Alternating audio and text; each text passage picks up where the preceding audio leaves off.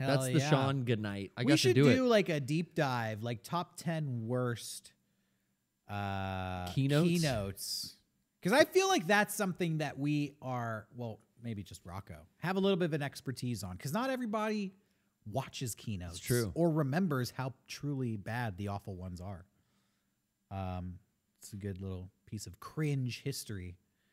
I think that Michael Bay one might be my favorite. What's the cringiest keynote, in your opinion? Of the ones that we were just talking about, I always just think of that Jamie Kennedy Jamie one. Kennedy one. It was so bad. Not the our friend dancing on stage for Just Dance. Cassim? Yeah. Yeah. No, I mean, that was... yeah. I mean... That was just a meme that Yeah. came out of one keynote, but it wasn't like a terrible keynote. I always think of like, yeah, PlayStation's had some funny moments like Ridge Racer. Yeah. That sticks out as like an awkward moment, but it wasn't like a shit keynote. I feel like Nintendo's never had a bad one, but they're smart. They don't do them live. Oh, really? Wii Music with the Oh. with Ravi drums. The microphone.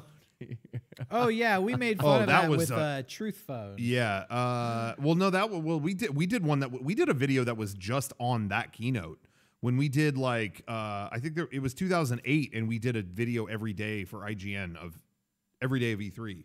Of the keynotes, yeah. There's one video we did that was just Nintendo's presentation. They had that. They had the We Speak microphone. Yeah. Where you would just yell stuff into a I don't understand that solution to. It's a weird group peripheral. chat. There was that. The woman came out and talked about her ski accident or something. I don't remember why she was there. I don't remember what that was, but a woman came out and talked about how she hurt herself or something. I can't remember. There were like 20 things in that presentation that were like, oh man, this is really not good. But now they do them pre-recorded, so they can Yeah. edit out any awkwardness or Yeah. go, hey, get Carol here, a seltzer, have her. Oh, I just remember a couple years later they did the one where they showed Skyward Sword for the first time, and then remember they showed like the motion controls that Link had, and it was like, wasn't it like it was like freaking out? It was like a sword all wasn't like glitched out. going, and I think I want to say that was the end of it. I feel like after that it was like, okay, we need to pre-record these. Too much riding on, too much money is riding on this going smoothly. I can't keep remember. it in our control. I That's can't smart. remember if that was literally the last live one they did. I feel like it was, but I could be wrong. But I just remember thinking like, oh man, they can't afford to do that.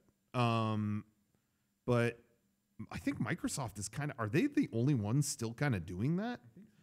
I mean, I can't remember the last time PlayStation did. I mean, obviously they weren't at E3 the last couple years, but I can't remember. I miss awkward stage interactions, like when Yeah. when we used to go to the Game Developers Choice Awards. Yeah. We'd do videos for them. We'd be in the audience, and there'd be some game developer would get up there and win something, and then he would like curse inappropriately or take his shirt off or Yeah. propose to his wife. All three of those things have happened that we've been in the audience for, and Yeah. it's always just like secondhand embarrassment for that, because you can hear the whole room around you kind of groaning, like, "Oh, Yeah. all right." I don't care about that stuff. I mean, I feel like maybe that was weird at the time, but looking back, I don't know. It was like a community of people. Yeah. It made it seem like everybody there kind of knew each other, and it was very communal and like a bunch of friends hanging out, going to GDC. Because I saw that developer who took his shirt off later that night, and we talked about it. He's like, yeah, it was just, my team dared me to do that. I wasn't going to do it. And I was like, hey, you're just fucking with people. Like, GDC always felt like more of like a group of friends as opposed to any other award show, like watching the Grammys on TV. And maybe it was because I was there in the room, not watching it felt like on you're TV. part of that community. Yeah. So, I agree at the time. I was like, this is kind of cringy. But now I look back on those moments, and those are the moments I remember most fondly That's from true, those award actually. shows. Those are all the ones I do recall. I have vivid memories of all those things because I think it had this cringe element at the time. But it's that nervous energy of some live thing happening. Yeah. That's unexpected. The thing that makes me the saddest to think about is I've probably sat and watched Iwata talk more than anyone I know. Like every time we went to GDC or anytime Nintendo would do something, Satoru Iwata would talk. And I think of how many of those talks I sat there like, oh man. Like some of them would be like, okay, this is very developer focused. You know what I mean? Technical. Like I would go thinking like, oh, it's Nintendo. They're going to talk about something cool. And it's like, I'm not the audience for this. You know what I mean? So there's so many of those where I sat like, oh man, this is boring. Like, oh God. And now it's like, oh, now that he's gone, I'm like, oh man, like, you know, it's like I honestly I miss as a spokesperson for Nintendo. I'm like, oh, I wish that guy was a cool guy. I wish I would have appreciated that more. But I get, I'm not a game developer, so I couldn't really always hang with what they were talking about. He's trying to teach you how to render grass effectively. Yeah, but yeah, I can't remember the last like live one or live thing like that I actually like went to. What was the award show where they had like the whole section empty and you were sat?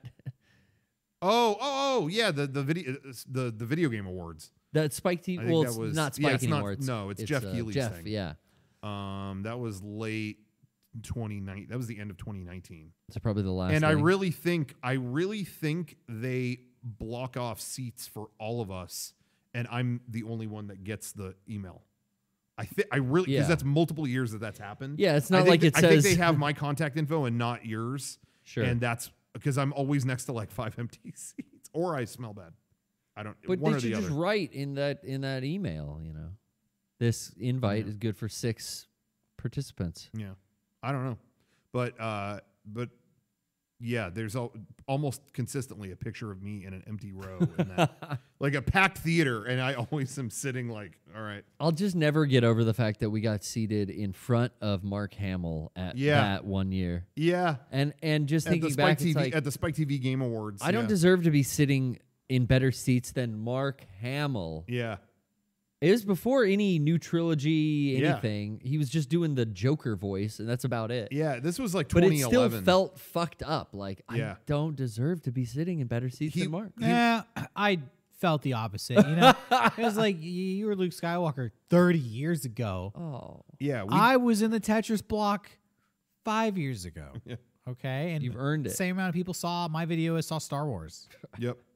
So same level of you're cultural back there. impact. Now that he's made Force Awakens, he can sit in front. Okay.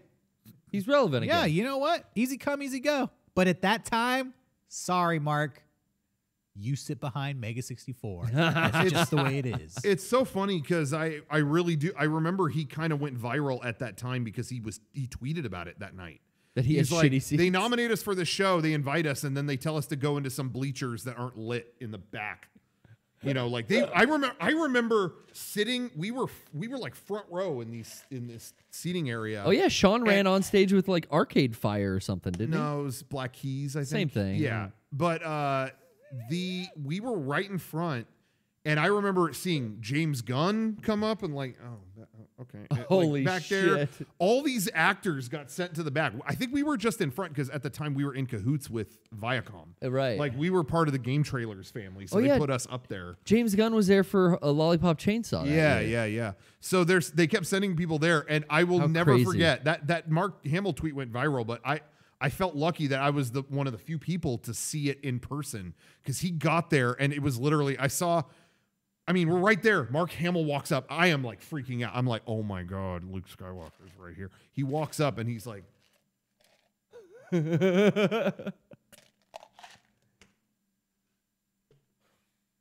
like you saw the whole thing play like out. Larry in his David face. music plays. Like that he was that, just like, that he had to walk up all these stairs to the back. Nosebleeds. Yeah. And then those tweets went viral. I was like, oh, how lucky was I that I got to see that unfold in his facial expression. But anyway, yeah, but I remember like that we were definitely like in front because they knew like the people who produced that show we worked with at Game Trailers or whatever. Got the Because I hookup. remember in front, it was like us and like people from like, Hey Ash, what you playing and stuff. They were in the front, not these actors. Yeah. Internet royalty. Um, Get in line, old media kings. The new media rock stars are here to stay. I don't think I hate a phrase more than new media rock stars. do you hear that phrase a lot? I think that was marketed from some company. That was a YouTube channel. Yeah. I think it's still around. I just hate that. I don't know why. It's like an earworm that got in my head, and now I like think about it on repeat and anger myself. Yeah. Well, I'm sorry. I don't. It's like the word content. I don't like that now. Yeah, man. YouTube, it even says on YouTube, like when you're in your dashboard, it's like, here's your content. It's like, they changed the videos tab to content. Fuckers. That was like such a dark moment to me. That was like, man, it really. Because I don't use it in that. I will refuse until my dying breath to use it. Like I'm making some content for you guys. It New just content sounds so out. like lifeless. Like it just, I get the term content creator. I gotta submit there, but even that, I'll spit through saying it. I remember it was just recently Martin Scorsese talked about. He's like, I work with all these places now that just call my movies content, and it's so sad. And then that cracked me up. I was like, yeah, favorite content creator Martin Scorsese. That is fucked. But that's the nomenclature now. Yeah. Anyway. But yeah, they changed that, and that was a bummer. But I want to go check on Sean. Yeah, was there anything else we wanted to? We need to like cover a few. We need to like work on a few things for something this week. So maybe we need to duck out early. We need to call Sean. We need to work on some stuff. Yes, sir. Wait, I someone just want owns. to make sure I got that in. Someone owns that NFT, right? I got a crap on deck that could choke a donkey. Does that answer your question, Garrett? It does. Did they charge you to use that now? Sorry, I batted. You might not be able to afford to play those anymore because I think we sold that NFT, right?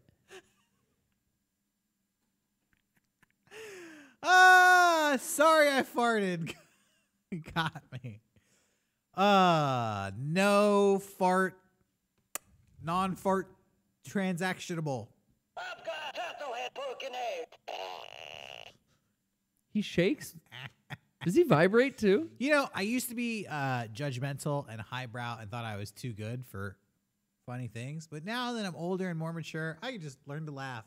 I got a crap on deck that could choke a donkey. Oh, shit. He already said that one. Well, Coming to Movie Club. not as funny the second time. Austin Powers 3. Gold member. Actually, the third Fat one? Bastard is from Austin Powers 2? Part 2, The Spy Who Shagged Me. Fuck. Oh yeah. Sorry. Yeah. Fuck. Fat Bastard, Mini-Me, Austin Powers, all the main characters are there. Frau Fabissina. Austin Powers is in it. I remember the Yeah. trailer for, and I thought this was really funny at the time. I remember when the trailer for Austin Powers came out, it pretended like it was Star Wars because that summer was the Phantom Menace was coming out, so Star Wars was a big deal. And I remember the trailer for that started like it was in space, whatever, and then it's Austin Powers. And I remember the tagline. I thought it was funny in the trailer. It said, "If you see one movie this summer, see Star Wars. If you see a second movie, see Austin Powers." I thought that was funny. And it's so funny because I remember the year that came out, my friends all liked Austin Powers better. Like that was the thing was like, oh yeah, well, we can't compete with Star Wars. But everyone I knew hated the new Star Wars when it came out. And then everyone at school quoted that second Austin Powers endlessly. And I was like, I feel like that backfired. Like, I feel like it was the reverse, but time has, I guess, favored episode 1 better, I guess. I guess even that's debatable. Hell no. Sorry, I batted. See, that's quotable. Anyway.